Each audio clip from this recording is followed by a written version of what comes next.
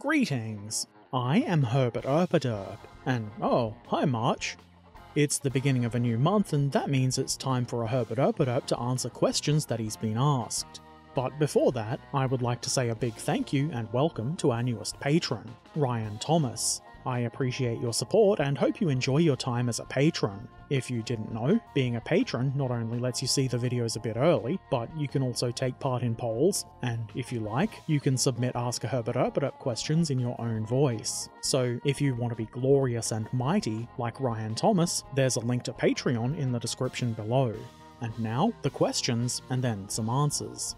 Trekan Belovich said, I know that tanks designed after World War II don't particularly interest you, except if they're Centurions, but do you think the Soviet-made SPAAG ZSU-23-4 could be interesting to you if you take a closer look, as a good, weird-looking vehicle?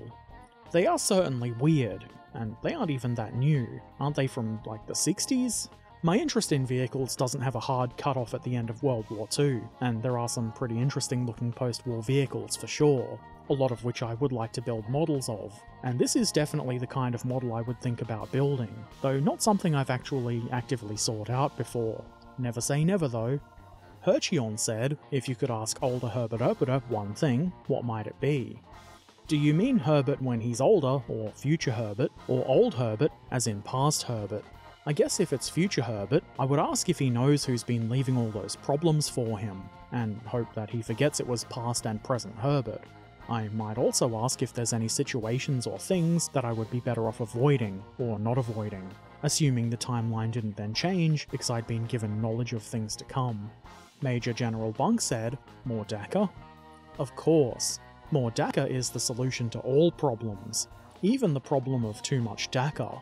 Ratto said, what is the best ratio of serious and funny questions in Ask a Herbert Erpaderp? What is the best episode of Ask a Herbert Erpaderp, and why is it 169? The ratio is 40 to 60. Is that more funny or more serious? We may never know, and it's certainly not because I just made it up. Ask a Herbert Erpaderp 169 hasn't even been made yet, so I guess what we're learning here is that Ratto has seen the future. Please give us the forbidden knowledge of the future. I won't tell anybody. Panzer IV said, when can we expect a full-size Bob Semple tank? From me, never. From somebody else, I have no idea. Probably also never, unfortunately. Best I can do is a shrug and a non-committal, I'd build it in kit form if they made it. In a sensible size, of course. That's what I sound like. Trekan Belovich said, do zombies listen to death metal, or just some brainless music?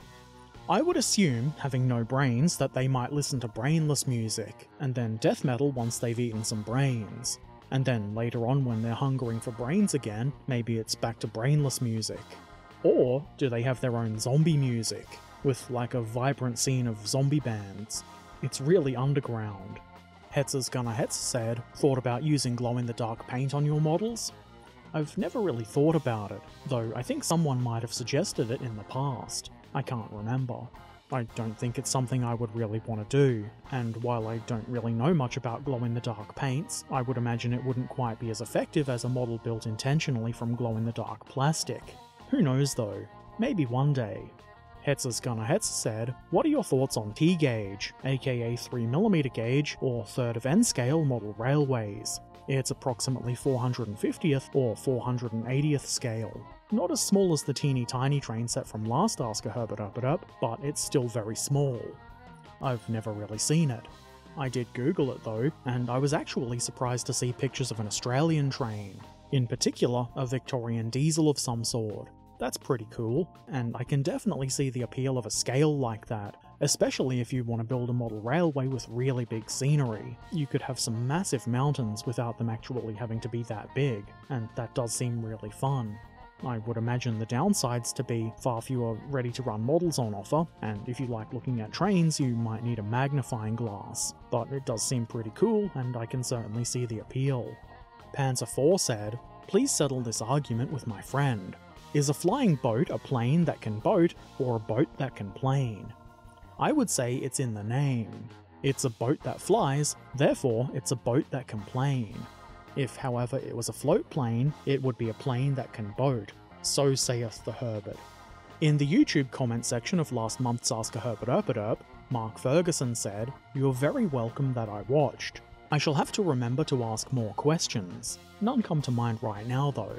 Well, I could ask you why you haven't kept your promise to do more painting videos, but that would probably piss you off, so I won't. Why, you no good piece of sh*." Actually, it doesn't really piss me off, and I don't think I actually promised anything. Rather, I probably said something like, I'm going to try and paint more. And I think, technically, compared to the previous year, I did paint more. I just didn't paint a whole lot. This year, I don't promise to paint anything at all. That way I can definitely over-deliver on my promises. Also, I do have to say, even though your comments might not always be questions, you do usually have very thoughtful and interesting responses to my videos, and I appreciate that. Okay, that's it for the questions. Let's have a look at some of the models that have been shared over on the Discord server, the link to which you can find in the description below. Sneaky Zaku has shared this Death Guard Rhino. This thing looks really cool, and those spikes are just so gosh darn friendly. I'm not super versed on 40k lore these days, not that I ever really was, but it looks like there's some nice nurgly rot and mutation happening to this thing. I've always really enjoyed seeing how people do that sort of thing. Very well done. Peterenko shared this diorama. This is a tiger, obviously, from Gropper Furman. I'm not sure if I'm pronouncing any of that correctly, even the English bits. This is in 72nd scale, and I'm not sure where the tiger is from, it wasn't mentioned. But the figures are from White Stork Miniatures, and the tank crewman is from Royal Model D R Real. This is Peterenko's second diorama, and I think it's really well done. The track marks in the mud are quite nice, and the tank itself looks like it's had a bit of a hard life, but it's surviving. Very nice work. Ratto shared this dwarf smith. He looks really angry. Maybe somebody's interrupted his smithing with a stupid question or something. The model is from North Star Miniatures. It's a really cool looking figure, and as you can see, it's been painted very well. Hell yeah. Major General Bunk has shared this Hetzer, which is obviously gonna Hetz. It's just what they do. This is the 28mm scale kit from Warlord Games, and it's been painted to represent a late production Hetzer that's relatively fresh off the production line and has just deployed to its unit in 1945. Bunk originally intended for this to be an entry in the recent group build. Unfortunately though, time was not on his side, but the benefit of that was there was more time for more detail, and the result is something Bunk is really happy with, for a good reason.